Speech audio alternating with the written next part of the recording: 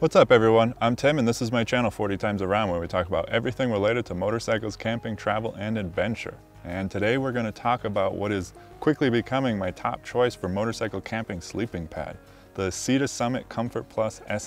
So we're going to talk about exactly why I think this is the perfect motorcycle camping sleeping pad right after this.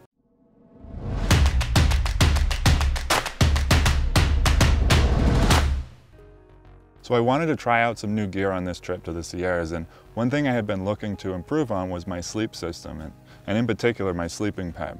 I wasn't thrilled with the reliability of my air mattress, and my closed cell foam packed too big, and it wasn't very comfortable. I tried a cheaper self-inflating from Waylick, which was great, super comfortable, affordable, warm, and easy to set up. The major downside though was the pack size.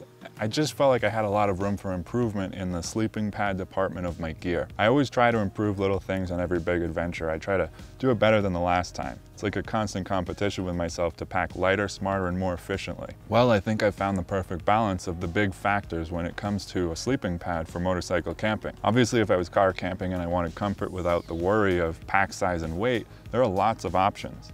Things get a little tricky when you try to balance weight, comfort, and price. It's almost impossible to have all three. I think this is a good balance, and it even comes with quality. Right off the bat, this is not a cheap sleeping pad by any means, but you get what you pay for, and the value for your money is definitely there. Also, for our purposes today, I will be referring to the regular size, not the large. Even if you're tall like me, you might want to consider the regular, because it will just be your feet that don't quite make it on the pad, if anything. So as far as the price, the regular size version right now on Amazon, this is coming in at about $140. That's really not that outrageous for a Sea to Summit product, which can be pricey. But like I said, they always back it up with quality, so for me, this is more of an investment in gear that will last and give me a good ROI. So I went to the camp store the other night to sample some of the sleeping pads, and I tried out all the demos they had. I had been debating and researching for a while and was just kind of on the fence with the whole thing. I was ready to spend for the right sleeping pad. I just didn't want to buy something I would regret for any reason.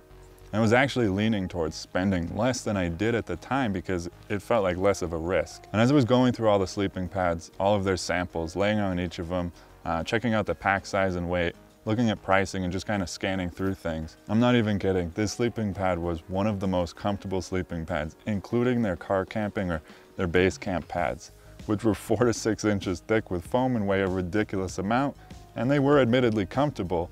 This sleeping pad held its own with those and stood out from the crowd of similar size and price point sleeping pads. As soon as I laid down on it, I was pretty much sold, and after sleeping on it for the last few nights, I'm fully convinced this was the right choice, at least for me and my priorities for motorcycle camping. So let's just run through a few of the stats and some info on this, and then I'll show you the really quick and easy setup process.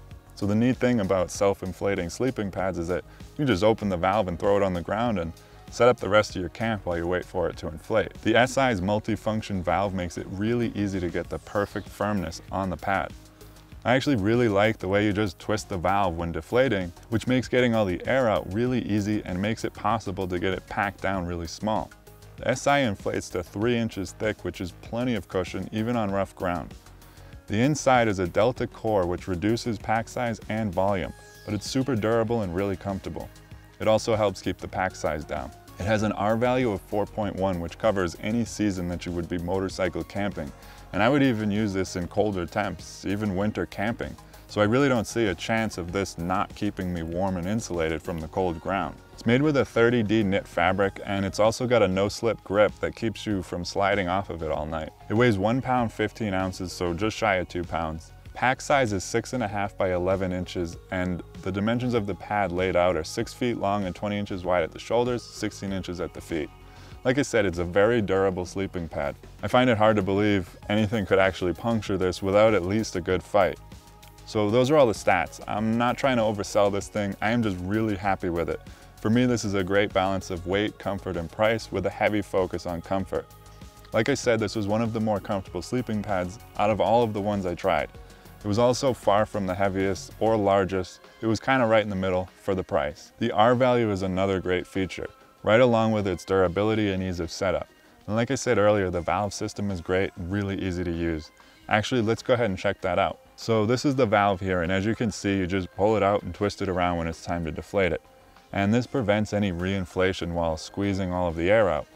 So to inflate it, you just open this valve and let it fill with air. I just kind of open it up like this and then let it do its thing. Takes a few minutes and then you can just give it a few breaths to get it to the right firmness.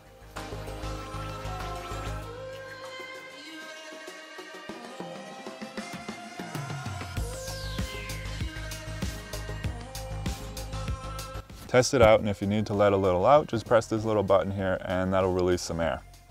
And that's it. When it's time to deflate it, just pull out the valve and twist it 180 degrees and place it back in the hole. Roll it up once to get all the air out, and then unroll it and fold it in half and tightly roll it back up, and then quickly twist the valve back around and close it up. Comes with a stuff sack too, which is pretty handy. You might have a little bit of a struggle getting it back in after you inflate it for the first time, but with a little effort, this thing packs down pretty small. Just make sure when you first buy this or any self-inflating mat that you inflate it for 24 hours and then repack it before going on an adventure with it.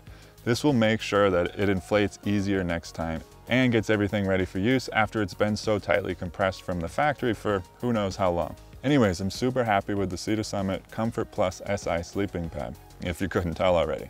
I wish I had something negative to say about it, just to be fair, but I really can't think of anything. Of course, there are lighter options and cheaper options, and there might even be more comfortable options too. Although honestly, this pad is better than my bed at home. But like I said, this was a perfect balance for me, and it comes from a brand that I have a lot of faith in, and they have a great reputation for durability and quality products. So I highly recommend that if you're in the market for a sleeping pad for motorcycle camping, that you at least consider this option. I am thoroughly impressed with its performance so far. Like I said, I'll link to it down below if you want to check it out. And that's about it. That's my review of the Sea to Summit Comfort Plus SI. I hope you guys got something out of this video. If you did, make sure you hit the like button. Don't forget to subscribe if you guys want to see more videos about motorcycles, camping, travel, and adventure. And be sure to hit the little bell, that way you guys turn on notifications and you don't miss anything whenever I post something new. Anyways, thanks for watching, and I'll see you in the next video.